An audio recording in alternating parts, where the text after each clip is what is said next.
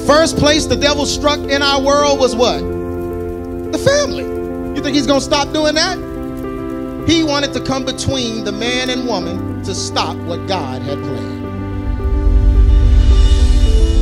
Men just like me and you, there would be no Bible. God did not extend his hand into the world and write, but he took imperfect men to write the perfect word that we live by.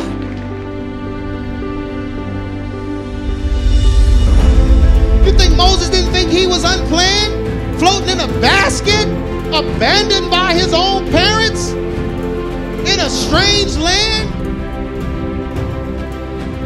You were not unplanned.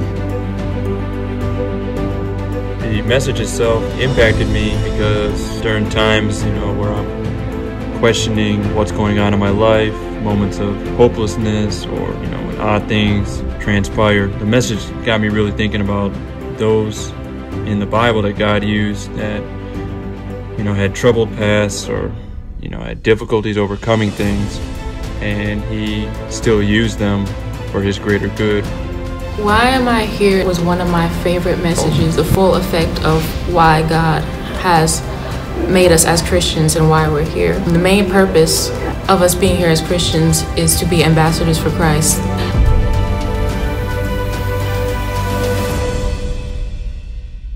You were not unplanned. He knew your upbringing would be traumatic.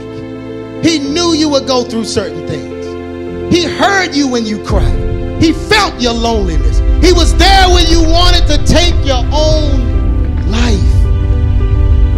He felt your pain, but he led you here.